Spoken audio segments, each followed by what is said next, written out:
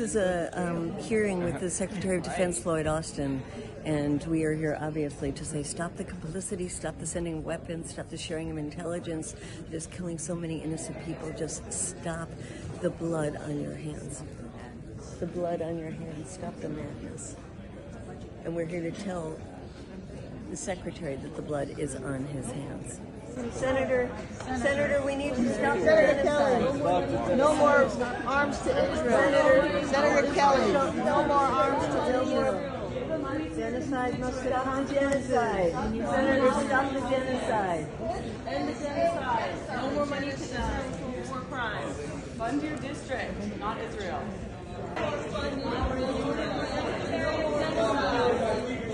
Stop the genocide in Gaza. Stop the genocide in Gaza. Stop the genocide in Gaza. Stop the genocide in Gaza. Stop the genocide in Gaza. Stop the genocide in Gaza. Stop the genocide in Gaza.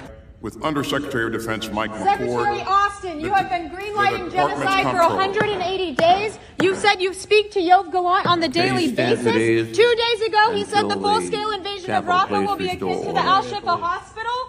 That is a complete massacre. The blood of the people of Palestine is on your hands. You as taxpayers do not want billions of our dollars going to genocide. Shame on you! We were just in a hearing with Secretary of Genocide Lloyd Austin, who speaks to Minister Gallant, who's called Palestinians human animals, who has cut off at the beginning of this, quote, war, energy, water, food. He speaks to him every day. He met with him 2 weeks ago, and they continue to greenlight this genocide. They are providing the diplomatic cover.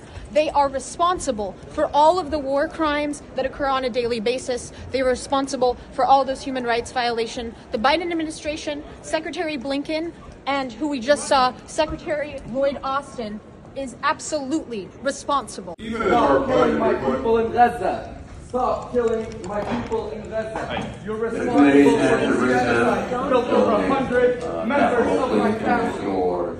Enough is enough. How many children have to die? How many children have to die for you to be satisfied? Enough killing my people. Enough. Stop bombing Gaza. Stop funding Israel. I've lost over 100 members of my family in Gaza.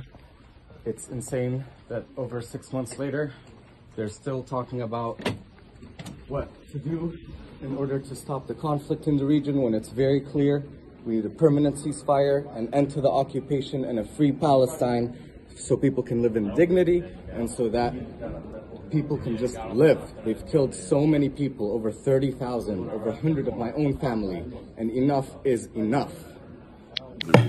Pardon? Our expressions of I don't know. We are conducting a hearing, and we will do so. We are... Stop the genocide. Stop the genocide. Doing is illegal. Stop killing innocent Palestinians. Send our money for school here. Healthcare here. Fund housing, healthcare, education, climate. Stop funding the genocide in Gaza. Stop sending more bombs to kill 30,000 people in Gaza. Fund the people and the planet's needs, not the war machine. We have plenty of money for war, and we seemingly have no money for the people. No more weapons to Israel. No more weapons to Israel. You're entering